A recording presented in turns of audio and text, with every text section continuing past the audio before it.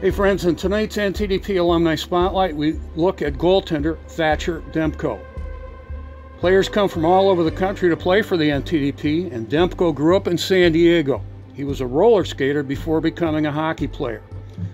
And after playing in the San Diego and Los Angeles youth hockey systems, Demko spent the 2010-11 season with the Omaha Lancers of the USHL. Demko just played one season for the NTDP as a U18 in 2012-13.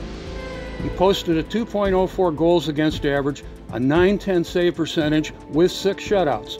Among the shutouts, a whitewash against Michigan State at Munn Ice Arena. He also won on the road at Yost Ice Arena against the University of Michigan. His overall win-loss record was 32-9-0-4. and his 2.04 goals against average and 32 wins remain single-season NTDP records.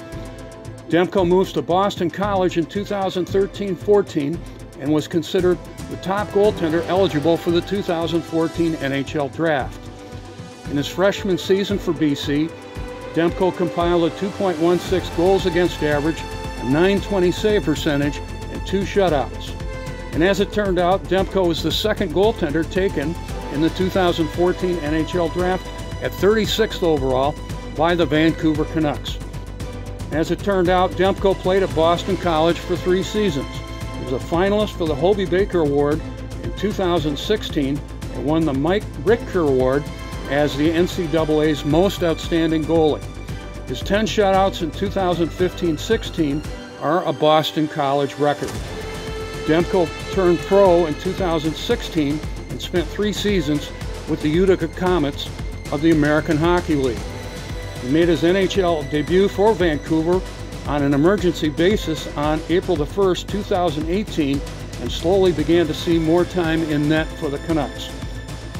Demko continues to improve every season and has established himself as the Canucks' lead goaltender. And he's been spectacular at times. And while the Canucks have struggled at times this season and recently went through a coaching change, Thatcher Demko is seen as a rising star in the National Hockey League.